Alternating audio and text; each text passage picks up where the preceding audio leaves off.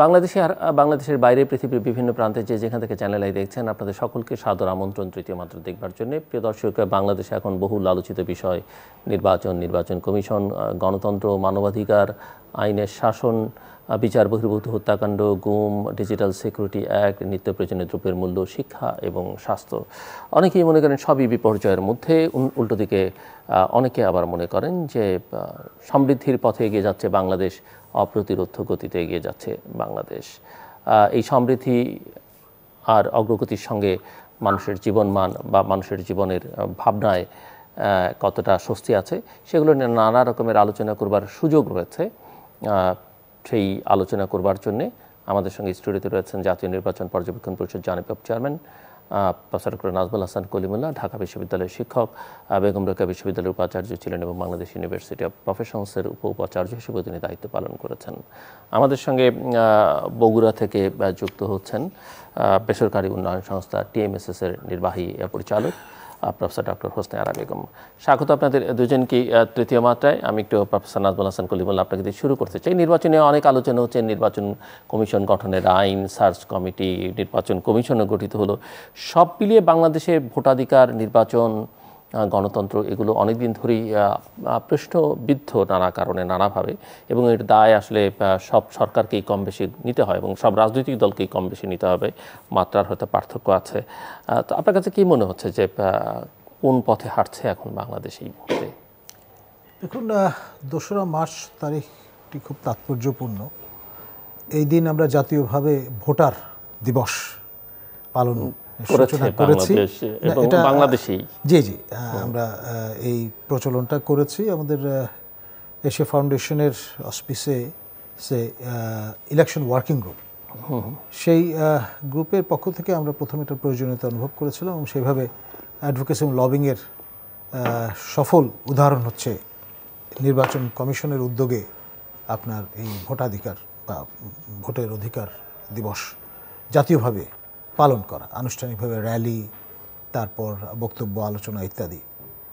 অর্থাৎ নজরটা সাধারণ ভোটার, তারা যে সবচেয়ে বড় স্টেক হোল্ডার, ওই জায়গাটায় নিবদ্ধ করার তাগিদ থেকেই আসলে এই সিম্বলিক জেস্চারটা শো করা। এবং আমাদের নবগঠিত নির্বাচন কমিশন এবং প্রধান নির্বাচন কমিশনার মহোদয় র্যালিতে অংশগ্রহণ করেছেন, প্রেসকে ব্রিফ করেছেন এবং তার যে সীমাবদ্ধতা, তার যে উদ্যোগ আয়োজন, সেগুলো সম্পর্কে খোলামেলা আলাপ করেছেন। তিনি পরিষ্কার বলেছেন যে তিনি মুরব্বীর দায়িত্ব বা ভূমিকা পালন করতে পারবেন না, এটা তার এখতিয়ারে পড়ে না। আর আরেকটি বিষয়, ভ্লাদিমির মহোদয় যিনি এখন মরণপণ লড়াইয়ে লিপ্ত ইউক্রেনে প্রেসিডেন্ট, তার মতো মরণপণ অবস্থান নেয়ার আহ্বান জানিয়েছেন তিনি মার্ক্সের বিরোধী দলের নেতৃবৃন্দকে বা নেতাকর্মীদের।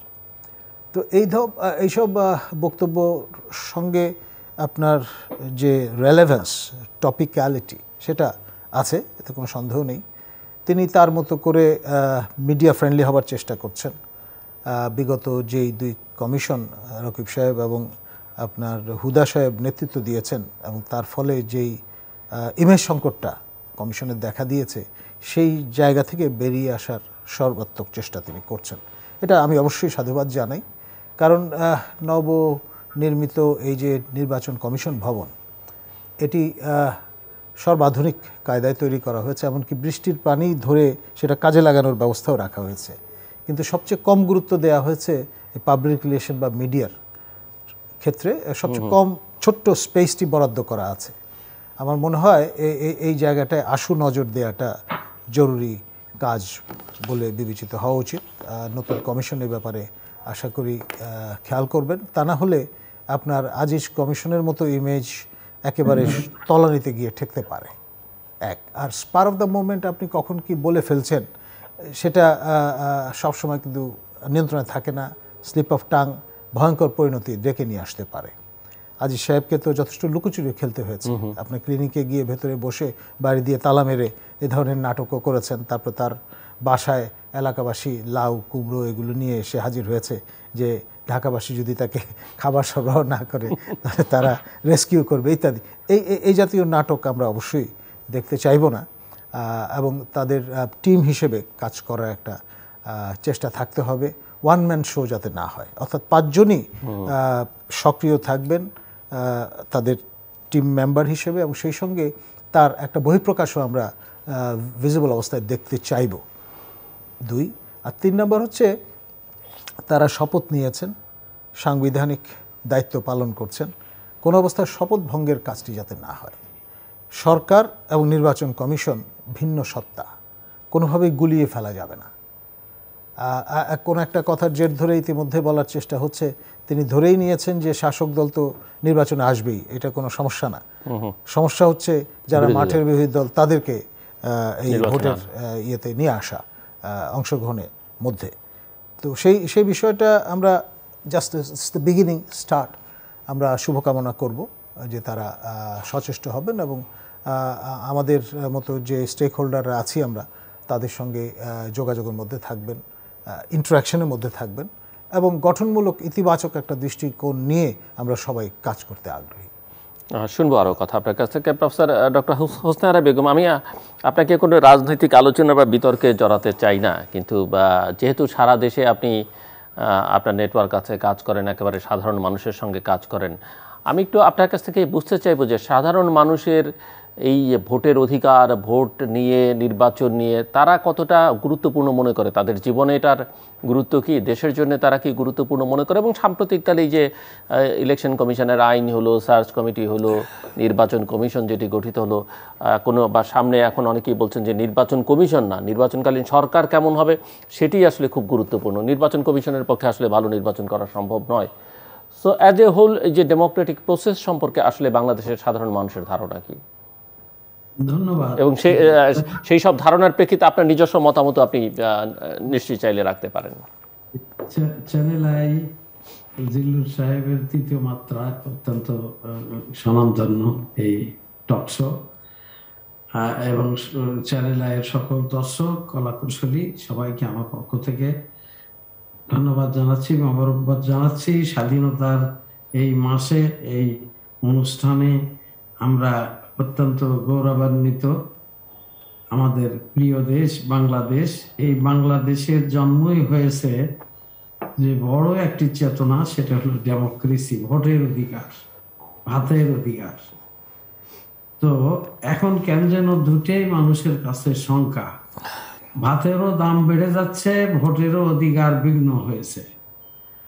তো যার ফলে মানুষের এটাই শুধু আলোচনা, মানুষ টেনশনে আছে সবাই, যে অন্তত ভোটটা আমরা দিতে পারবো কিনা। আপনি যেটা জিজ্ঞেস করলেন, আর আমাদের স্যার কলিমুল্লাহ স্যার, উনি তো ভোটের বিষয়েই কাজ করেন, উনিও ভালো করে জানেন যে মানুষের প্রগাঢ় ইচ্ছে যে আমার ভোট আমি দেব, যাকে ইচ্ছে তাকে দেব। তো এই যাকে ইচ্ছে তাকে দেব বিষয়টা বিঘ্ন হচ্ছে, এইটা শতকরা বোধহয় 99 জন মানুষই এটা অনুভব করছে। তো এই অনুভব যেন তাদের না করতে হয়, তারা যেন ভোটের অধিকারটা তাদের থাকে, আর ভোটের অধিকার যখন তাদের হাতে থাকবে তখন তারা রিয়েলি দেশের মালিক, এবং দেশের সরকার গঠনে তার মূল্য আছে, অংশগ্রহণ আছে, এটা ভেবে নিজকে ওনারশিপ হিসাবে দেখবে কান্ট্রি, দেশের। তো সেইটার চরম বিঘ্ন হচ্ছে, সেটা কার না জানা। তৃণমূল পর্যায়ের কথা আপনি যেটা বললেন, যে তৃণমূল পর্যায়ের মানুষেরা এগুলো আরো বেশি আলোচনা করছে, ব্যাপক আলোচনা করছে। যেমন অতি সাধারণ মানুষও বলতেছে যে নির্বাচন কমিশন যা হয়েছে বর্তমানে, তাদের অ্যাটিটিউড, তাদের মানসিকতা, তাদের কার্যকারিতা, তাদের যে বক্তব্য, এটা শুনে খুবই ভালো বোধ করছে। কিন্তু বলতেছে যে আইনের মধ্যে স্বচ্ছতার কথা আছে, কিন্তু ওই 10 জন যাকে সার্চ কমিটি রাষ্ট্রপতির কাছে দাখিল করলো যে নাম, সেই 10 জনের ভেতরে এই 5 জনের কয়জন যে ছিলেন, এইটা একজন সাধারণ মানুষও বলতেছে 322 জনের মধ্যে হয়তো আছে, কিন্তু 10 জনের মধ্যে আছে কিনা এরকম কথা বলতেছে। তো আমার সময় সময় খুব আফসোস হয় যে মানুষকে এই কথা বলার সুযোগ কেন আমরা দিচ্ছি, এই বেনিফিট অফ ডাউট যারা সরকারের সমালোচনা করে তাদেরকে এই বেনিফিটটা কেন আমরা দিচ্ছি। তো এইটা আমার অবশ্য ব্যক্তিগত কথা যে এই বেনিফিটটা দেওয়া উচিত হয় নাই, কিন্তু মানুষের কথা যে 10 জনের নাম কেন প্রকাশ করা হলো না। তারপরে নির্বাচন কমিশনের প্রধান থেকে শুরু করে সব মানুষই অত্যন্ত যোগ্য, বিজ্ঞ এবং সৎ মানুষ, কিন্তু তাদের এই যে যোগ্যতা, তাদের প্রজ্ঞা, তাদের ক্ষমতা, তাদের সক্ষমতা প্রয়োগ করার জন্য নিউট্রাল গভর্নমেন্ট দরকার। মাননীয় প্রধানমন্ত্রী, জাতির পিতার কন্যা, যিনি অনেক স্যাক্রিফাইস করেছেন, যিনি চিরস্মরণীয় হয়ে জাতির কাছে থাকতে চান, তিনি কোন কৌশল করবেন, কি করলে এই ভোটের অধিকারটা মানুষ ফিরে পাবে, এটা যেন মানুষ বোঝে, এই জিনিসটা হওয়া দরকার, করা দরকার। এইটা মানুষের শতকরা 100 জনেরই আকাঙ্ক্ষা। আর এই ভোট এবং ভাত এর সঙ্গে কিন্তু কঠিন সম্পর্ক আছে, এবং মানুষের অ্যানথ্রোপোলজিক্যাল যে অবস্থানটা, মেন্টালিটিটা, এইটা ভোট দিতে পারলাম না, অনেকে বলে যে আমি 7 দিন ঘুমাতে পারিনি, আমার ভোট কেন অমুকে দেবে। এই আপনার ইউনিয়ন কাউন্সিলের ইলেকশনে আপনি কাউন্সিল বা মেম্বারের ভোট দেন, কিন্তু মেয়র বা চেয়ারম্যানের ভোট আপনার দরকার নাই, এরকম নাকি অনেকে বলেছে। শুনতেও লজ্জা লাগে, এবং আমরা খুবই এখানে এই কথাগুলো যখন মানুষ বলে তখন খুবই কষ্টও পাই যে এইরকম কেন করতে হবে। উপযুক্ত লোক চলে আসবে, তখন মানুষের গ্রহণযোগ্যতা পাবার একটা প্রতিযোগিতা মানুষের মধ্যে সৃষ্টি হবে। মাস্তান বাহিনী, মাসুল বাহিনী থাকবে না। আর মাস্তান বাহিনী, মাসুল বাহিনী কি শুধু ভোটের বাক্সেই মাসুলগিরি করবে? তারা তো এই বাহিনীর জন্ম নিলে, বাহিনী প্রণোদনা পেলে সব জায়গা তারা মাসুলগিরি করবে। ফলে দেশের ল অ্যান্ড অর্ডার অনেক ব্যয় বিধান করতে হবে, পুলিশের হয়রানি হতে হবে, পুলিশের সংখ্যা বাড়াতে হবে, উন্নয়ন ব্যাহত হবে। মাননীয় প্রধানমন্ত্রীর যে রূপকল্প, সেটা করতে গেলে তো দেশটা জ্ঞানভিত্তিক দেশ, দেশটা সিভিলাইজ দেশ, এটা হতে হবে। তো সেইটার কিন্তু এখন মূল বিষয়টা আমাদের স্বাধীনতার চেতনা, ভোটের অধিকার, এইটা অর্জন হওয়া দরকার বলে গণমানুষ মনে করে, অতি সাধারণ মানুষ মনে করে। আপনার চায়ের টেবিলে এখন তো গ্রাম গঞ্জে সব জায়গায় মানুষের এসএমইতে আমরা ঋণ দেই, ক্ষুদ্র ব্যবসায় ঋণ দেই, আমাদের কর্মীরা যায়, বলে ম্যাডাম সব জায়গায় এগুলোই আলোচনা। তো এই আলোচনার তাদের খুব পার্টিনেন্টলি তারা এই আলোচনাগুলো করে, লেভেন হওয়া সত্ত্বেও তারা এই আলোচনা করে। তো সুতরাং এই মানুষের আকাঙ্ক্ষাকে গুরুত্ব দেওয়া দরকার বলে আমি মনে করি, এবং এটা খুবই দরকার। আমাদের মুখ্য বিষয় উন্নয়নের মুখ্য চেতনা, স্বাধীনতার মুখ্য চেতনা, ডেমোক্রেসি, এইটা থাকা দরকার।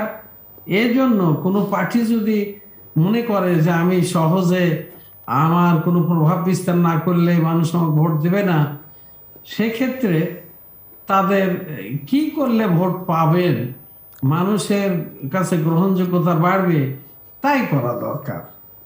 আর এই ভোট থাকলে তো তাই করবেই। আর মানুষের কাছে যাওয়ার সুযোগ না থাকলে, যাওয়া প্রয়োজন না হলে তিনি ভালো মানুষও হইতে চাবেন না। তো সেজন্য গণতন্ত্র খুবই গুরুত্বপূর্ণ। ধন্যবাদ। আমি শুনবো আরও আপনার কাছ থেকে। প্রফেসর ডক্টর নাজমুল হাসান কলিমুল্লাহ, আপনি শুনছিলেন এবং সাধারণ মানুষ কি মনে করে, কারণ আমরা জানি যে আপনিও জানেন ওনার সংগঠনের সারা দেশেই একটা নেটওয়ার্ক আছে এবং একেবারেই তৃণমূলের মার্জিনালাইজড পিপলের সঙ্গে কাজ করেন। কি মনে হলো আপনার শুনে, যে সামগ্রিকভাবে এটাই কি চিত্র না অন্য চিত্র আছে? দেখুন, হোসনে-আরা আপা একেবারে তৃণমূল যাকে বলে সেই পর্যায় থেকে জাতীয় আন্তর্জাতিক পর্যায়ে উঠে এসছেন এবং সংবেদনশীলতার যে ব্যাপারটি সেটি পরিপূর্ণভাবে তার মধ্যে বিরাজমান। আমি অনেকবার বিভিন্ন সময়ে তার যে কর্মক্ষেত্র, তার যে আপনার ক্যাচমেন্ট এলাকা, সেগুলো একবার সরেজমিনে প্রত্যক্ষ করেছি। আপনার যারা আপনার ভিক্ষা করে চলতেন, এই ধরনের মানুষরা মূলত এই সেখান থেকে অর্থ বাঁচিয়ে এই ঠ্যাঙ্গামারা মহিলা সবুজ সংঘ শুরু করেন, যার হাল ধরে দীর্ঘদিন ধরে স্টেডিভাবে তিনি এই পর্যন্ত নিয়ে এসছেন এবং জাতীয় পুরো যেটা পর্যায় সেইখানটায় পরিব্যাপ্ত করেছেন তার শাখা প্রশাখা এবং আন্তর্জাতিকভাবে এখন পরিচিত বাংলাদেশে যে কটা সাকসেস স্টোরি আছে তার মধ্যে TMSS একটি। এবং তিনি প্রথমত যে কনসার্নটা ব্যক্ত করেছেন পরিপূর্ণভাবে তার সঙ্গে একমত। স্বচ্ছতা খুবই গুরুত্বপূর্ণ একটি উপাদান। আমরা গত 2 কমিশন গঠন করবার ক্ষেত্রে দেখেছি যে 10 জনের যে তালিকা সুপারিশ করা হয়েছিল সার্চ কমিটির পক্ষ থেকে, সেগুলো কিন্তু প্রকাশ করা হয়েছে। এইবার সুজনের মতো প্রতিষ্ঠান এবং তার কর্ণধার আমাদের ডক্টর বদিউল আলম মজুমদার লিখিতভাবে তথ্য অধিকার আইনের রেফারেন্স দিয়ে দরখাস্ত করা সত্ত্বেও কিন্তু কোনো সদুত্তর পাননি এবং ওই 5 জন তারা কারা সেটা এখনো কিন্তু একটা বড় অনুসন্ধিৎসার। বাকি 5 জন নাকি আবার এই প্রশ্ন থেকেও তুলছেন যে যেটি উনি, আমি আসছি, এই 5 জনের মধ্যে 10 জনের মধ্যে এই 5 জনের সবাই ছিলেন কিনা সেটিও, এই 5 জন। তারপর আপনার সোশ্যাল মিডিয়াতে এমনকি এজেন্সির রিপোর্টও ঘুরপাক খাচ্ছে কারো কারো ক্ষেত্রে যে ন্যাশনাল আওয়ামী পার্টির সঙ্গে সংশ্লিষ্টতা ছিল, সরাসরি পার্টিজান একজন মানুষ ভাইস প্রেসিডেন্ট এই রকমের দায়িত্ব পালন করেছেন, তিনিও চমৎকারভাবে ইন্ডাক্টেড হয়েছেন। এখন gradually the passage of time বিষয়গুলো কিন্তু ফোরফ্রন্টে আসবে, আসলে পরে তখন তাদের যে ডেলিভার করার ক্যাপাসিটিটা সেটা টু বি অনেস্ট এফেক্টেড হবে এবং আপনার ওই যে লোকজন যেটা দেখতে চাচ্ছে পারসেপশনটা যে মুরব্বী জায়গায়, সেই জায়গাটা তারা থাকতে চান না, সেটা নিজ থেকে বলে নিয়েছেন। কিন্তু তারপরেও যেহেতু এই বিষয়টার পৌরোহিত্য তাদের করতে হবে এবং সবচাইতে চ্যালেঞ্জিং নির্বাচন হবে দ্বাদশ সংসদ নির্বাচন, এতে কোনো সন্দেহ নেই। বিশ্ব পরিস্থিতি সেটাকে আরও জটিল করে তুলবে, বিশেষ করে ইউক্রেন ক্রাইসিস। আর বর্তমানে আমরা দেখছি যে মাঠের বিরোধী দল ধনুর্ভঙ্গ পণ করে বসে আছেন, তারা একই সঙ্গে 2টি বিষয় অ্যাসার্ট করছেন। একটা হচ্ছে নির্বাচনকালীন সরকার এবং সেই সময় তারা বলতে চাচ্ছেন যে সেই সময় তাদের দাবি থাকবে এই কমিশন পুনর্গঠন করার। অর্থাৎ ট্যাক্স পেয়ারের মানি, অর্থাৎ করদাতাদের টাকা আমরা এই প্রায় 2 বছর যে খরচ করব সেটা যদি বৃথা যায় তাহলে সেটা নিয়েও কিন্তু একটা সংকট তৈরি হবে। আমরা এই ধরনের এক্সারসাইজে যাব কেন? আলটিমেটলি আপনার অ্যাকাউন্টেবিলিটি সবচেয়ে বড় উপাদান, তারপর স্বচ্ছতা। আর আপনি যদি চান যে কোনো বিষয়কে বিতর্কিত করে দিতে পারেন, এটা কোনো সমস্যার সমাধান কিন্তু করবে না। এখন সেই পাল আমল যেভাবে শুরু হয়েছিল, সকল সামন্তরা মিলে গোপালকে খুঁজে বের করেছিলেন। আমরা তো সেই প্রত্যক্ষ গণতন্ত্রের আমলে নেই, গ্রিক নগর রাষ্ট্রেও বসবাস করছি না। সুতরাং এই বিষয়গুলো আমাদের আসলে বিবেচনায় নিয়ে একটা সমাধানে কিন্তু যেতে হবে। আপনার গত যে আমরা কমিশনটা গঠিত হতে দেখেছি, তার সঙ্গে এই কমিশনের গুণগত বড় পার্থক্যটা প্রথমেই সূচিত হয়ে গেছে। বড় যে দল, mainstream political party, neither Awami League নর বিএনপি, কারো থেকেই কিন্তু এই 5টি নাম আসেনি। সব ছোট ক্ষুদ্রাতি ক্ষুদ্র দল, এনপিপির মতো দল, বিএনএফের মতো দল, বাসদের একটা ফ্যাকশনের মতো দল বা তরিকত ফেডারেশনের মতো দল, আপনি বড় যে মোজাইকটা, ক্যানভাসটা, সেখানে যদি হাতড়ে বেড়ান তাহলে দেখবেন যে একেবারেই ছোট্ট সলতের পৃথিবীর মতো তাদের অবস্থা। উইথ ডিউ রেসপেক্ট, তারা নিজেরাও স্বীকার করবেন না তাদের তনুভূতি। তরিকত ফেডারেশন তো গতবারও গুরুত্বপূর্ণ ভূমিকা পালন করেছে এবং সার্চ কমিটির জন্য বিষয়টা যদি এরকম দাঁড়িয়ে যায় যে যার পক্ষে 3টা বা 4টা রাজনৈতিক দল প্রস্তাবনা হাজির করেছে তিনি স্কোরে এগিয়ে আছেন, এই ধরনের বিবেচনার মধ্য দিয়ে গঠিত নির্বাচন কমিশনকে নিয়ে বরাবরই কিন্তু একটা প্রশ্নবোধক চিহ্ন জ্বলজ্বল করবে। তো এই অবস্থাটা কেন তৈরি হলো? এটা বেসিক্যালি হয়েছে এজেন্সি নির্ভরতার কারণে। আপনার আমাদের ট্যাক্সপেয়ারের টাকায় আপনার চলে আপনার ডিজিএফআই, আপনার national security and intelligence, special ব্রাঞ্চের মতো প্রতিষ্ঠানগুলো।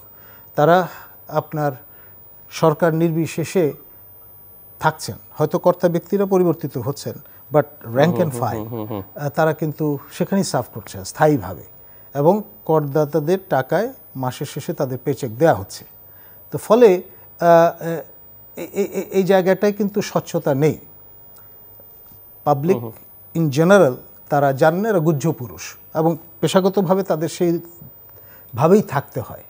একদম সরকার প্রধান কিংবা টপ ব্রাস যারা পলিসি মেকার, তাদের সঙ্গে হয়তো তাদের একটা স্বচ্ছতা থাকে, কিংবা তারা জানেন। তো এই প্রক্রিয়ায় নানান সীমাবদ্ধতা কিন্তু থেকে যায়। আপনি ইচ্ছা করলে যেরকমটি দেখতে চান, যেরকমটি শুনতে চান, পলিটিক্যালি কারেক্ট একটা পিকচারও হাজির করতে পারেন, প্রকৃত যে অবস্থাটা সেটাও লুকিয়ে রাখতে পারেন। যেমন আমাদের হাবিবুল আউয়াল মহোদয়ের পিতার যে ক্যাপিটালটা, অর্থাৎ তিনি এই একটা জিডি করে রেখেছিলেন ওই রকম একটা বৈরী সময়ে, এটাকে আবার ভিন্নভাবে কিন্তু এখন ব্যাখ্যা করা হচ্ছে যে তিনি তার চামড়া বাঁচানোর জন্য, গা বাঁচানোর জন্য ওই জিডিটা করে রেখেছিলেন, কারণ তিনি তো আইন কানুন জানেন। এখন যদি ব্যাপারটা দাঁড়াতো যে তাকে ডিঙিয়ে ঘাতকরা জোর করে তালা ভেঙে ওই অপকর্মটি করেছে, তাহলে বিষয়টা একরকম, আর এভাবে ব্যাখ্যা করলে বিষয়টা একরকম। তো এই জন্য এই ধরনের সোশ্যাল ক্যাপিটালের উপর ভিত্তি করে জাজমেন্ট আলটিমেটলি কতটা ফলদায়ক পর্যায়ে নিয়ে যাবে সেই বিষয়গুলো কিন্তু সামনে চলে আসতে পারে। একের পর এক বিষয়গুলো যখন উন্মোচিত হবে, ধোঁয়াশা বাড়বে, বিতর্ক বাড়বে, এবং তখন আপনার শ্যাম রাখি না কুল রাখি সেই জায়গাটাই মূল মনোযোগ সন্নিবেশিত হবে, এবং তাতে আমরা যা প্রত্যাশা করছি তা পরিপূরণ কতটা হবে সেটা নিয়ে বড় প্রশ্ন থেকেই যাবে। প্রফেসর হোসনে-আরা বেগম, আমরা সাধারণত শুনতে অভ্যস্ত বাংলাদেশে যে মুক্তিযুদ্ধের চেতনা, এবং সেখানে কেউ কেউ আবার বলেন যে চেতনা শব্দটাই ব্যবহার করা, চেতনা আসলে কি সেটি নিয়ে কেউ ধারে কাছে যান না। যারা এই সমালোচনা করেন বা বলেন, তারা বলেন মুক্তিযুদ্ধের চেতনার একটা অন্যতম বিষয় গণতন্ত্র। কিন্তু আপনি বলছিলেন একটু আগে যে উন্নয়ন এখন দেশে প্রচুর কথাবার্তা হচ্ছে গত কয়েক বছর ধরে, উন্নয়ন বনাম গণতন্ত্র, কিন্তু আপনি বলছিলেন যে উন্নয়নের চেতনা হচ্ছে গণতন্ত্র। তো আমি একটু সামগ্রিকভাবে আপনার কাছ থেকে বুঝতে চাই যে বাংলাদেশের উন্নয়ন, সেটি শিক্ষা বলি, স্বাস্থ্য বলি, গণতন্ত্র বলি, যাই বলি না কেন, উন্নয়নের চ্যালেঞ্জ কি দেখেন আপনি বাংলাদেশে এই সারা দেশে কাজ করতে গিয়ে? এবং প্রফেসর কলিমুল্লাহ যেমনটা বলছিলেন যে আপনি তো এখন আন্তর্জাতিক পর্যায়েও আপনার কাজের সীমানা বা পরিচিতি পৌঁছেছে। সো আপনার কাছে কি মনে হয় বাংলাদেশের উন্নয়নের চ্যালেঞ্জগুলো আসলে কি? ধন্যবাদ। আমার কাছে উন্নয়নের চ্যালেঞ্জ হিসেবে মনে হয় সেটা হলো গণতন্ত্র। তো বললাম, গণতন্ত্র লাগবে। গণতন্ত্র না থাকলে আমাদের যে অবস্থান, আমরা রাইট ট্র্যাকে থাকবো, বিশেষ করে পাওয়ার হোল্ডিং পারসন যারা, তারা থাকতে পারবেন না। তো এই গণতন্ত্রটাকে সুদৃঢ় করা, যেটা আমাদের নেত্রী যেটা বলতেন, ভোটের অধিকার, ভাতের অধিকার, তো এই দুইটি অধিকারই অর্জন করা উন্নয়নের চ্যালেঞ্জ। আর ভাত কেন বলতেছি, শুধু ভাতই না, সমস্ত নিত্য প্রয়োজনীয় দ্রব্যের অমূলকভাবে দাম বেড়ে যাচ্ছে। আপনার দাম বেড়ে যাওয়ার কারণ এটা শোনা মাত্রই বা খবরে জানার পরেই বিদেশে দাম বাড়িয়ে দিয়েছে, এখানে আমাদের যথেষ্ট মজুদ আছে, তারপরে ওই শব্দ শোনার পরেই দাম বাড়িয়ে দিচ্ছে। এই দাম বাড়িয়ে দেওয়া, এটা ম্যাটেরিয়ালাইজ করা, ম্যানেজ করা, এটা তো একটা বিরাট কর্মযজ্ঞ। এটা কেমনে এই ঘটঘট করে দাম বাড়িয়ে দেওয়া যায়? তার মানে মানুষের প্রতি মানুষের সহানুভূতি নাই। আপন স্বার্থে, ব্যক্তির স্বার্থে মানুষ খুবই ঐক্য হতে পারে, এক দলভুক্ত হতে পারে, একই চেতনাভুক্ত হতে পারে। মানুষের ভিতরে নৈতিকতার বড়ই অভাব, মানুষের ভিতরে মানবিকতার বড় অভাব, ইথিক্সের খুবই অবমূল্যায়ন হচ্ছে এখানে, এবং দুর্নীতিকে আমরা নির্মূল করতে পারছি না। এমনকি দুর্নীতিকে আমরা সঠিকভাবে সেভাবে সাহায্য করতে পারছি না, যে সাহায্যের অবস্থাটা মানুষ দেখবে যে ভালো আমরা আইনের শাসন করছি এবং সেটা মানুষ দেখছেও, তখন মানুষের আস্থা বাড়বে। তো এই জিনিসগুলো, বৈষম্য দূরকরণ, আয় বৈষম্য এত ব্যাপক, এইটা মানুষের কাছে মনে পীড়া দেয়, মানুষ কষ্ট পাচ্ছে এটা ভেবে। নচেত উন্নয়ন তো হচ্ছে, আর উন্নয়ন হোক, কিন্তু সেই উন্নয়নটা হোক আমার ব্যয় আরেকজনের আয়, আমার লস আরেকজনের লাভ। এই আমি লস করলাম কিন্তু নেশন লাভ করলো, অনেকে লাভ করলো। আমি ব্যয় করলাম কিন্তু আরেকজন আয় করলো, যারা আয় করলো তাদের আয় দিয়ে আমার প্রবৃদ্ধি, আমার নেশন লাভবান হলো। তো এই জাতীয় আপনার সর্বক্ষেত্রে আমাদের আন্তরিকতা, আমাদের মানবিকতা, মূল্যবোধ, নীতি নৈতিকতা, এই বিষয়গুলোকে সৃষ্টি করা, এই বিষয়গুলোকে জাগ্রত করা। আজকে আমাদের এখানে বগুড়ায় আমার মডেল মসজিদের জন্য মাননীয় প্রধানমন্ত্রীর যে একটা অত্যন্ত পবিত্র প্রকল্প মডেল মসজিদ, আমরা 50 শতক জমি দান করেছি। এটা আমাদের রিলিজিয়াস কমপ্লেক্স হওয়ার জন্য। ওই প্লেসটা মন্ত্রী মহোদয় দেখার জন্য আসছিলেন। তো উনিও আমার সঙ্গে একমত হলেন, আজকে গোটা দিনই ওনার সঙ্গে ছিলাম। উনিও একমত হলেন যে এই মানুষকে আমরা এত উন্নয়ন করছি, মাননীয় প্রধানমন্ত্রী এত উন্নয়ন করছে, কিন্তু মানুষ কেন যেন এই উন্নয়নকে খুব বেশি আমলে নিচ্ছেন না। এটার জন্য কি করা যায়? তো মানুষকে মানুষের আস্থা জন্মানোর জন্য যে আমাদের সরকার, আমাদের মন্ত্রী, আমাদের আমলা, আমাদের আইন, আমাদের কোর্ট কাছারি সবাই ন্যায় বিচার, ন্যায্য বিচার করছেন এবং বিচার করতে তারা অত্যন্ত সিদ্ধহস্ত। তারা কোনোভাবে প্রভাবান্বিত হবেন না। এই বিষয়গুলো অন্তত অ্যাভারেজ মানুষের মধ্যে দানা বাঁধতে হবে, মানুষ এটা বুঝতে হবে। তো এই জিনিসগুলো না বোঝার ফলে জাতির যদি আমাদের 16 কোটি বা 17 কোটি মানুষের মধ্যে ওনারশিপ টুয়ার্ডস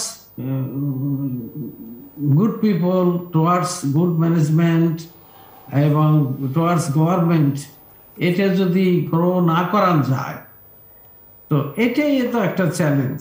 এইটা কিভাবে এটা গ্রো করা যায়? কিছু বললে অনেকে, এখন তো দেশ বিদেশের খোঁজ খবর মানুষ রাখে, বলে যে ভিয়েতনামের উন্নয়ন আমাদের থেকে ভালো হয়েছে। তারপরে সেদিন আমাদের মাননীয় প্রধানমন্ত্রী চাল পাঠালেন নেপালে, আমরা সাহায্য করলাম। সেই নেপালের উন্নয়নের গতিও তো কম নয়। পাহাড়ি দেশ নাই, কিছু সমুদ্র বন্দর নাই, কিচ্ছু নাই। তো এগুলো কথা কিন্তু সাধারণ মানুষ বলা শিখেছে ডিজিটাল বাংলাদেশের সুবাদে। তারা ফেসবুকে সবকিছু দেখে, জানে। আর এই ডিজিটাল বাংলাদেশ, এটা তো মাননীয় প্রধানমন্ত্রীর পক্ষ থেকেই তার সুযোগ্য পুত্র সজীব ওয়াজেদ জয়, তারই পরামর্শে বাংলাদেশকে ডিজিটাল করা হচ্ছে এবং ডিজিটালের যে গতি, এটা ডে বাই ডে বেড়ে যাচ্ছে এবং ভালো অবস্থানে যাচ্ছি আমরা। কিন্তু এই ভালো অবস্থানের ফলে আমাদের মানুষের আপনার গ্লোবাল ইনফরমেশন তারা পাচ্ছে। তো সেখানে আমরা যদি তুলনামূলকভাবে ভালো গভর্নমেন্ট না হই, তুলনামূলকভাবে ভালো ম্যানেজমেন্ট, ভালো এক্সিকিউটিভ না হই, তো সেখানে আমরা তো আমাদের অর্জন টিকসই হবে না। আমাদের উন্নয়ন টিকবে না। তো এই জিনিসগুলো হতে হবে, মানে সুশাসন, শুদ্ধাচার। আমি চ্যালেঞ্জ হিসেবে এই কথাগুলোর মধ্যে থেকে বলতে চাচ্ছি, সুশাসনও হতে হবে, শুদ্ধাচার হতে হবে। আর সুশাসন শুদ্ধাচারের অন্যতম হলো আর নিরপেক্ষতার সঙ্গে বিচার ব্যবস্থা, নিরপেক্ষতার সঙ্গে আপনার সমস্ত সিদ্ধান্ত গ্রহণ করতে হবে। আমরা আমাদের স্বার্থে সিদ্ধান্ত গ্রহণ করি, ফলশ্রুতিতে ফিজিবিলিটি যেদিকে করার দরকার সেই দিকে না করে আমার স্বার্থ দেখি। তারপরে কোন ব্যবস্থা করলে আমি অনেক টাকা করেছি আরো টাকা করব, এই যে অসাম্য প্রতিযোগিতা, টাকা পয়সার মালিক হওয়ার, তো এগুলো মানুষের এত টাকা মালিক, আমি নিজে মালিক হব, এই টাকাতে করব কি, এ টাকার ব্যবহার কি হবে, আমার ভোগ করার কত সক্ষমতা আছে, এগুলো নিয়ে মানুষ চিন্তা ভাবনা তো করছে না। আমি অনেক টাকা করলাম কিন্তু তা কি ভোগ করতে পারবো? আমার তো ভোগ করার অনেক লিমিটেশন, আমার ডাইজেশন ক্ষমতা তো বেশি না। আর আমি এত বেশি যদি বান্ধটি করি বা আমি ব্যাংকে জমা রাখি, তো নেশনের মধ্যে সেটা শর্ট পড়বে এবং অন্যের কম পড়বে, অন্যরা কম পাবে, তারা অসন্তুষ্ট হবে। এটা তো মানবতার কাজ হলো না। আর এই কাজ করতে গিয়ে কষ্ট পাচ্ছে না তারা আনন্দের সঙ্গে সম্পদের পাহাড় গড়াতে চাচ্ছে, ব্যক্তি সম্পদ। তো এই বিষয়গুলো এই চ্যালেঞ্জ। প্রফেসর নাজমুল হাসান কলিমুল্লাহ, আপনি নির্বাচনকে সামনে রেখে, আগামী দ্বাদশ জাতীয় সংসদের নির্বাচনকে সামনে রেখে যে চ্যালেঞ্জগুলোর কথা বলছেন এবং সংকটগুলোর কথা বলছেন, আপনি বলছিলেন যে ইউক্রেন পরিস্থিতিকে আরও জটিল করে তুলতে পারে বাংলাদেশের জন্য, কিভাবে? দেখুন, আমি আর একটু পেছনে চলে যাই। আমাদের বর্তমান মাননীয় শিক্ষামন্ত্রী মহোদয় যখন পররাষ্ট্র মন্ত্রণালয়ের দায়িত্বে ছিলেন, সেই সময় ইউএই, ইউনাইটেড আরব আমিরাত এবং রাশিয়ান ফেডারেশন তারা জাতিসংঘের একটি পদের জন্যে ভোটাভুটিতে প্রতিদ্বন্দ্বিতায় লিপ্ত হয়েছিলেন। এবং ইউএই যেহেতু মুসলিম দেশ, ওআইসিভুক্ত একটি দেশ এবং আমাদের সঙ্গে ঐতিহ্যগতভাবে সাংস্কৃতিক মেলবন্ধনে আছে, তাদের একটা এক্সপেকটেশন ছিল যে আমরা তাদের পক্ষে ভোট দেব। তো ঘটনাটি ঘটেছিল উল্টো। 128টা ভোটের মধ্যে 5টি দেশ ভোটদানে বিরত থাকে, 121টি দেশ ইউএইর পক্ষে ভোট দেয়, ওই ইউএই জয়লাভ করে এবং আমাদের নিকটতম প্রতিবেশী দেশ নেপাল তার বেনিফিটটা পায় পরিপূর্ণভাবে। আর আমরা 3টি দেশের একটি যারা ভোট দিয়েছিলাম রাশিয়ান ফেডারেশনের পক্ষে। এর পরপর যে ঘটনাটি ঘটল, আপনার আমাদের 3টি সরকারি ব্যাংকের শাখা ছিল সেখানটায়, দ্রুততার সঙ্গে স্বল্পতম সময়ের নোটিশ দিয়ে তাদের বিদায় করে দেওয়া হলো। তারপর আমাদের যারা মাইগ্রেন্ট ওয়ার্কার ছিলেন তাদের বাড়ি পাঠিয়ে দেওয়া হলো এবং সেই থেকে এখন পর্যন্ত বিষয়টা কিন্তু হিমাগারে পড়ে আছে। ওয়ার্মটা একেবারে চিরস্থায়ীভাবে নষ্ট হয়ে গেছে এবং অনেকটা গায়ে পড়ে আমরা আমাদের সেই 71-এর যে দায়বদ্ধতা, যে ঋণ, সেটি এইভাবে শোধ করার পথে আমরা এগিয়েছি। তার ফলে পরবর্তীতে আমরা অনেকটা আউট অফ দ্য ওয়ে গিয়ে তাদের সঙ্গে অস্ত্রশস্ত্র আপনার আমদানি রপ্তানির প্রক্রিয়ায় যুক্ত হয়েছি এবং সর্বশেষ আমরা এই যে আণবিক যে চুল্লি প্রকল্প রূপপুরে, তারপর বঙ্গবন্ধু স্যাটেলাইট দ্বিতীয়টি, ইত্যকার এই প্রক্রিয়ায় সংযুক্ত হয়েছি এবং একটা মিনি রাশিয়ান টাউনও গড়ে উঠেছে রূপপুরে। আপনারা জানেন, এটা অনেকের জন্য পর্যটন সম্ভাবনার দ্বারও উন্মোচিত করে দিয়েছে। তো এর ফলে মানে যেই সোভিয়েত ইউনিয়নের সঙ্গে আমাদের এই ঋণ, সেই সোভিয়েত ইউনিয়ন কিন্তু নেই। ইউক্রেনও কিন্তু সোভিয়েত ইউনিয়ন একটা প্রজাতন্ত্র ছিল, ভুলে গেলে চলবে না। এবং সেই সব বিবেচনায় আমাদের পররাষ্ট্র মন্ত্রণালয় বর্তমানে একটা মানে ওই যে আমাদের সবার সঙ্গে বন্ধুত্ব, সবার কারোর সঙ্গে শত্রুতা নয়, সেই পলিসি থেকে সমান দূরত্ব ও নৈকট্য বজায় রেখে নিউট্রাল আছেন এখন পর্যন্ত। যদিও পাশ্চাত্যের দেশগুলো আমাদের নানানভাবে সবক দেওয়ার চেষ্টা করছে যে আমরা যাতে ইউক্রেনের পক্ষে অবস্থান নেই এবং রাশিয়ান এই ইন্টারভেনশনের বিরোধিতা করি, নিন্দা করি, আর রাশিয়ান পক্ষ থেকে বলা হয়েছে আমরা নিউট্রাল থাকলেই চলবে, এটা তাদের এক্সপেকটেশন। আমরা টিল নাও নিউট্রাল আছি, কিন্তু বিষয় যেটা এই ইন্টারভেনশনের কারণে জ্বালানি তেলের দাম বেড়ে গেছে $100 উপরে ব্যারেল প্রতি, এবং এটি আরও বাড়বে। এবং এর ফলে স্পাইরাল যে ব্যাপারগুলো ঘটবে, খাদ্যদ্রব্যের যে আকর, আপনার গ্রেইনের মূল্য বাড়বে। আপনার ইউক্রেন ফার্টাইল একটি ল্যান্ড, এবং সেখান থেকে প্রচুর শস্য রফতানি করে তারা, আমরাও করি তাদের কাছ থেকে। ফলে সেই জায়গাটায় সমস্যা তৈরি হবে, এবং দ্রব্যমূল্য যদি ঊর্ধ্বগতির দিকে যায়, স্কাই রকেটিং হয়, সেটার ইম্প্যাক্ট সরাসরি ইলেকট্রেটের উপর এসে পড়বে। এমনি আপনি ন্যায্য মূল্যের যে ডিস্ট্রিবিউশন আউটলেটগুলো আছে, সেখানে দেখবেন লাইন দীর্ঘ থেকে দীর্ঘতর হচ্ছে, এবং এইটি কেউ কেউ আপনার নীরব দুর্ভিক্ষের পদধ্বনি হিসেবে, আলামত হিসেবে অনেকে দেখতে চাইছেন বা দেখছেন। তো এই আলামতগুলো খুব একটা ভালো ইম্প্যাক্ট ফেলবে না আমাদের, এমনিতে ইনকামবেন্সি ফ্যাক্টর আছে, এবং বারংবার ক্ষমতায় থাকবার কারণে, ক্রেডিবল অপোজিশনের অনুপস্থিতির কারণে যে অবস্থাটি আমরা লক্ষ্য করছি, কোনো জায়গায় তো শূন্য থাকে না। শাসক দলের বিভিন্ন ফ্যাকশন নিজেদের মধ্যে অন্তর্দ্বন্দ্বে লিপ্ত, এর অনেকগুলো বহিঃপ্রকাশ আমরা, যেমন চাঁদপুরে আমরা দেখেছি যে চাঁদপুর আওয়ামী লীগের সভাপতি এবং সাধারণ সম্পাদক যৌথভাবে বিবৃতি দিয়েছেন যে দীপু মনির এই সমস্ত কর্মকাণ্ডের দায় তারা নেবেন না। এটা কিন্তু আনপ্রেসিডেন্টেড, প্রথমবারের মতো এরকম একটি ঘটনা আমরা দেখলাম। তারপর জেলা প্রশাসক কেন্দ্রীয় সরকারের প্রতিনিধিত্ব করেন, সরাসরি মাননীয় প্রধানমন্ত্রীর চোখ কান হাত পা হিসেবে কাজ করেন। তিনি লিখিতভাবে যে অনুসন্ধান করে আপনার রিপোর্ট পেশ করলেন যে মাননীয় শিক্ষামন্ত্রী এবং তার আত্মীয় স্বজন, এবং মাননীয় শিক্ষামন্ত্রীর ভাষায় তার রাজনৈতিক আত্মীয়, এরা মিলে এইরকম একটি কাণ্ড করেছেন, যা প্রায় 350 কোটি টাকার মতো একটা স্ক্যাম হতে চলেছে ইত্যাদি। তো সব মিলিয়ে টিলিয়ে পরিস্থিতিটা খুব ভালো না। আপনার আইনমন্ত্রীকে নিয়ে নানান রকম কথাবার্তা বাজারে আছে, উইথ ডিউ রেসপেক্ট। তারপরে আপনার যে ফোন আলাপ ফাঁসের যে ঘটনাগুলো ঘটছে, সেই বিষয়গুলো, এবং ক্রমে এই ধরনের বিষয় কিন্তু বাড়বে।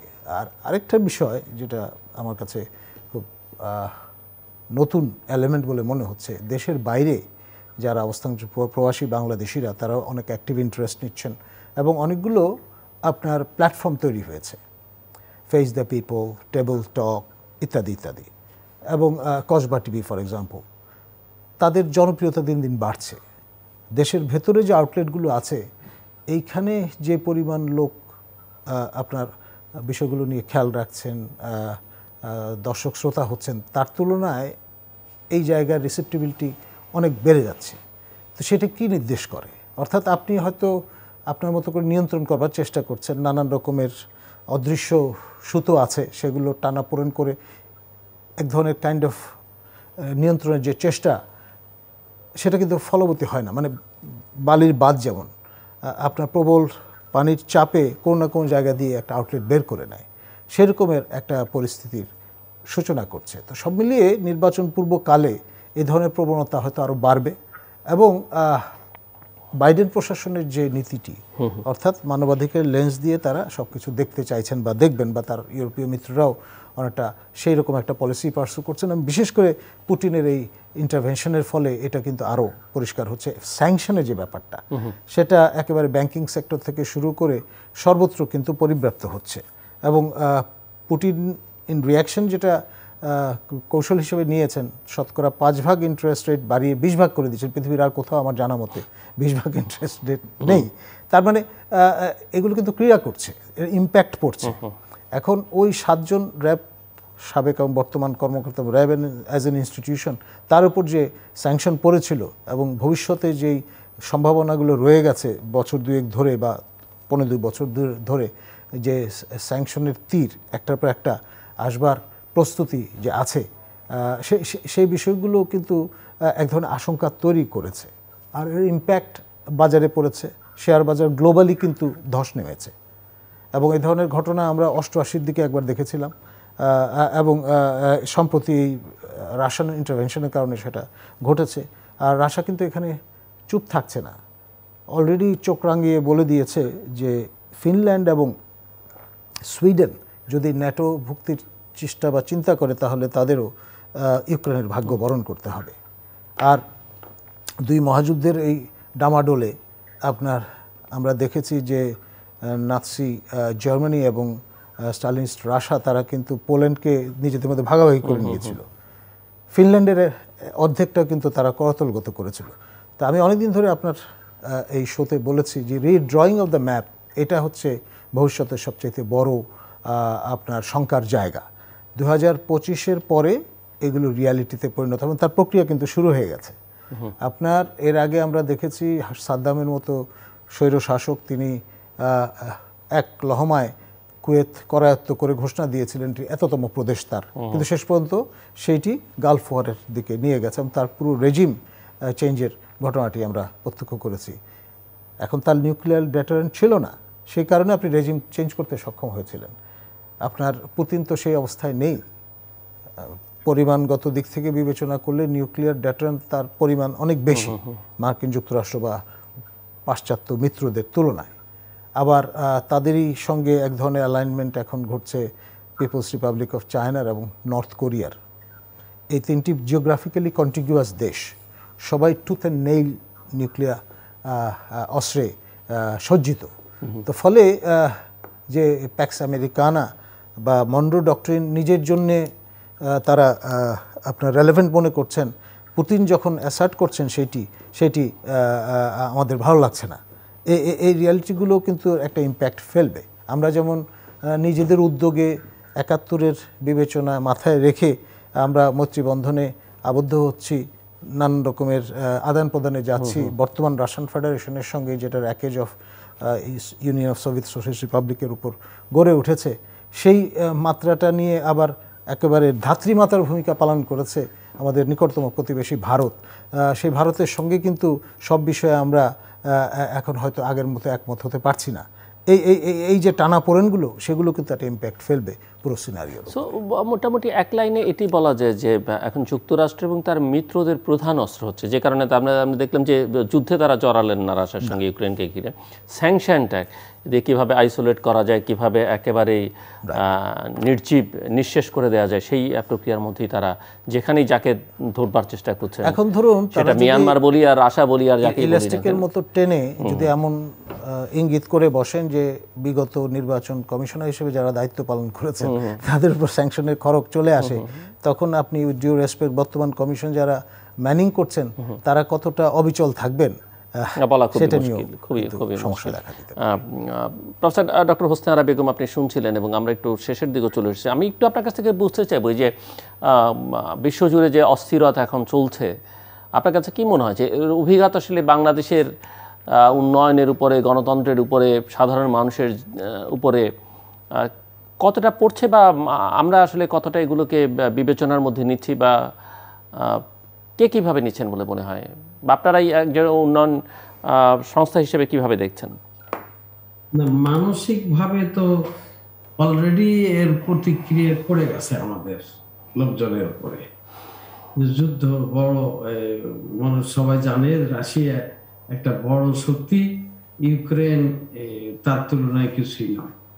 এই অসাম্য দুইটা শক্তির মধ্যে যে কোনো কারণই হোক, যুদ্ধ ছাড়া অন্যভাবে তাদের ইস্যুগুলো সেটেল করা গেল না, পারল না।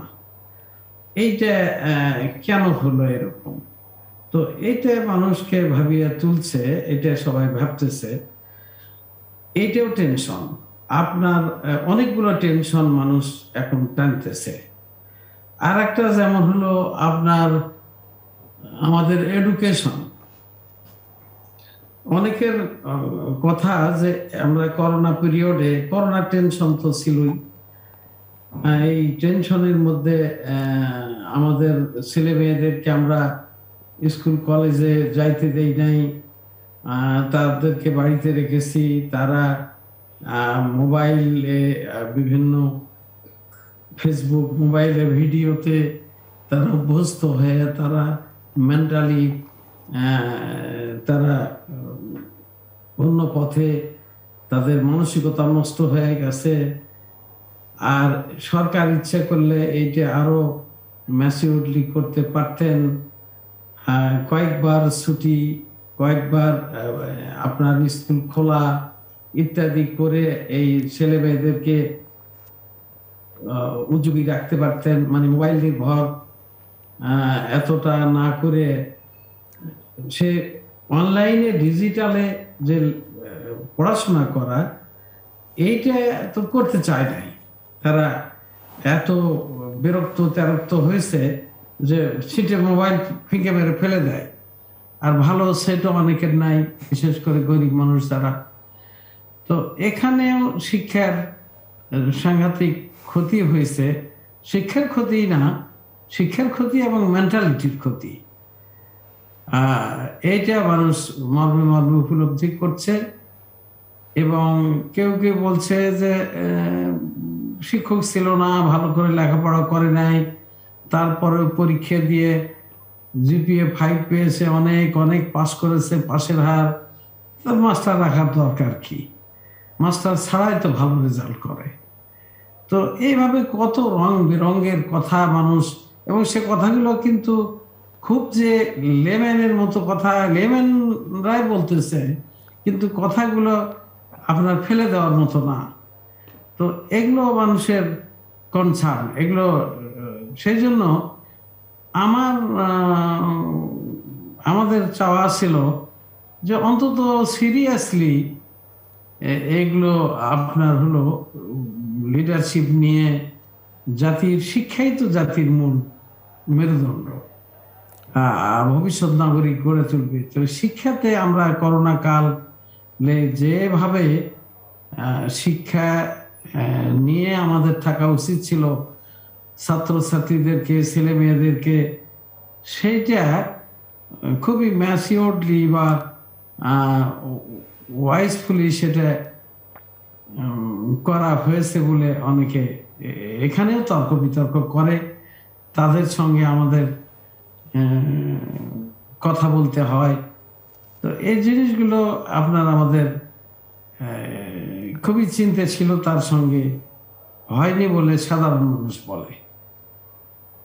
তো আমাদের ধরেন দেশের টাকা কিন্তু খরচ হয়েছে, ট্যাক্স পেয়ারদের টাকা, শিক্ষকদেরকে বেতন দিতে হয়েছে। আর যে শিক্ষকরা পুরো মাত্রায় বেতন পেয়েছে, তারা কেউ কেউ ব্যক্তি স্বার্থে চাইছে, সুতা অজুহাত পেয়েছে যে স্কুল কলেজ না করেই পুরো বেতন পাওয়া যায়। সুতরাং তাদের মতামত ওই দিকেই ছিল, শিক্ষার গুণমান ঊর্ধ্বগামী না হয়ে নিম্নগামী হয়ে গেল। এই বিষয়গুলো আপনার হলো আমাদের নেশনের মধ্যে যারা সরকার এবং সিভিল সোসাইটি, আপার ক্লাস, তাদেরও এটা সেভাবে করা উচিত ছিল বলে সাধারণ মানুষ বলে। কিছুতেই বোঝে না, কয় না আমার আমাদের তো কিছুই হয় নাই। গ্রামগঞ্জের স্কুল কলেজ একদম প্রত্যন্ত, আমাদের গ্রামে একজন মানুষও মরে নাই। আর তা তো মরার কথাও না, যেহেতু 70,000 গ্রামে আমাদের মানুষ তো আল্লাহর রহমত তত মারা যায় নাই। তারা বলে যে কেউ কেউ করোনা নামে কিছু ছিল, এটাও বিশ্বাস করে না। তো অথচ অভিঘাত, তার গ্রামও কিন্তু ছেলেমেয়েরা স্কুল কলেজে যাইতে পারে নাই, তার লকডাউন হয়েছে, বাজার করতে পারে নাই, কেনাকাটা করতে পারে নাই। এগুলো আপনার ক্লাসিফিকেশন করে করতে পারলে ভালো হতো, কোথাও কম কোথাও বেশি, আক্রান্ত অনাক্রান্ত এরিয়া, সংক্রমণ সম্ভাবনাময় এরিয়া, সম্ভাবনাময় নয় এরকম এরিয়া, এগুলো আপনার প্রথম বছর না হলেও দ্বিতীয় বছর যখন আমাদের ডেল্টা ভ্যারাইটি ভেরিয়েন্ট যখন ছিল, তখনই আরো বেশি গ্রামকে ইয়ে করা হয়েছে। ধন্যবাদ। আমি শেষ করতে হবে, আপনি শেষ করেছেন। জি, এই ধন্যবাদ আমার পক্ষ থেকে, ধন্যবাদ। আমার রিকোয়েস্ট, মানুষ বাঁচলে আমরা বাঁচবো। জি, বঙ্গবন্ধুর যে কথা, বঙ্গবন্ধুর কন্যা ক্ষমতায়, তার কাছে আমাদের নিবেদন যে আমরা উচ্চ গলায় কথা বলতে চাই এবং আমরা মাননীয় প্রধানমন্ত্রীকে নিয়ে আমরা গৌরবের সঙ্গে থাকতে চাই। ধন্যবাদ প্রফেসর ডক্টর হোসনে-আরা বেগম এবং প্রফেসর ডক্টর নাজমুল আহসান কলিমুল্লাহ আমাদের সঙ্গে এই আলোচনায় অংশ নেবার জন্য। দর্শক, আমার অতিথিরা নানা বিষয় নিয়ে কথা বলেছেন এবং সরকার এবং নির্বাচন কমিশন যে দুটো ভিন্ন সত্তা, সেটি তারা বোঝাবার চেষ্টা করেছেন, বলবার চেষ্টা করেছেন। সার্চ কমিটি যা করলো, বা সেখানে কোনো স্বচ্ছতা ছিল না এবং একটা অস্বচ্ছ প্রক্রিয়ার মধ্য দিয়ে যে কমিশন যে নির্বাচন কথা ভাবা হচ্ছে, সেগুলো মানুষের মধ্যে নানা কারণে শুরুতেই প্রশ্নবিদ্ধ হয়েছে বলে ওনারা মনে করেন। অন্তত আকার ইঙ্গিতে সেটি বোঝাবার চেষ্টা করেছেন। ভালো সরকার, ভালো ব্যবস্থাপনা, এগুলো খুব দরকার। আইনের শাসন, সুশাসন, এগুলো দরকার। এগুলোর দুর্বলতা বাংলাদেশে প্রবলভাবে আছে এবং আছে বলেই যা কিছু যেটুকু অর্জন সেটু টেকসই করা নিয়ে ওনারা শঙ্কিত এবং বলছেন যে সরকারের একজন মন্ত্রীর বক্তব্যকে উদ্ধৃতি করি আমার এক অতিথি বলছিলেন যে মানুষ আসলে উন্নয়ন যা হচ্ছে সেটাকে খুব একটা আমলে নিতে চাইছে না এবং এর কারণ হচ্ছে মানুষও আস্থায় নিচ্ছে না, যারা দায়িত্বে আছেন তাদেরকে, যারা দায়িত্বে আছেন তারাও মানুষকে খুব একটা আস্থায় নিচ্ছেন না এবং যে কারণে বাংলাদেশের জন্ম, ভোটের অধিকার, ভাতের অধিকার এই প্রশ্নে হলেও দুটোই বাংলাদেশে এখন নানা কারণে সংকটের মধ্যে আছে এবং মানুষ নানা শঙ্কার মধ্যে আছে, সেটি ওনারা বলছেন এবং ভোট ভাতের মধ্যে যেটা সম্পর্ক আছে সেটিও আলোচনা বোঝাবার চেষ্টা করেছেন এবং মানুষের আকাঙ্ক্ষাকে গুরুত্ব দিতে হবে, যেটি কোনোভাবেই এখন আর দেয়া হচ্ছে না এবং ওনারাই বলছিলেন যে আমরা অনেক চেতনার কথা বলি, মুক্তিযুদ্ধের চেতনার কথা বলি, উন্নয়নের কথা বলি, কিন্তু উন্নয়নের যে চেতনা সেটিও আসলে গণতন্ত্রের চেতনা। এখানে ইথিক্সের কথা, মূল্যবোধের কথা, দুর্নীতির কথা ওনারা আলোচনার মধ্যে এনেছেন এবং আনতে আনতে সুশাসন, শুদ্ধাচারের উপরে জোর দিয়েছেন এবং আমার আরেক অতিথি বারবার বলবার চেষ্টা করছেন যে সামনের দিনগুলো আসলে অনেক কঠিন সংকটের মধ্য দিয়ে আমাদেরকে যেতে হবে এবং বিশ্ব পরিস্থিতি আসলে আমূল বদলে গেছে, সেটি আমাদের কর্তা ব্যক্তিরা খুব একটা আমলে নিতে চাইছেন না এবং ইঙ্গিত যেটি করেছেন সেটি ইউক্রেন রাশিয়ার এই যুদ্ধ এবং সব মিলিয়ে এবং ওয়ার্ল্ড ম্যাপের যে রিড্রয়িংয়ের কথা যেটি বলছেন, সব মিলিয়ে কিন্তু বাংলাদেশ কোনো অবস্থাতেই ভালো দিকে নেই, ভালো নেই।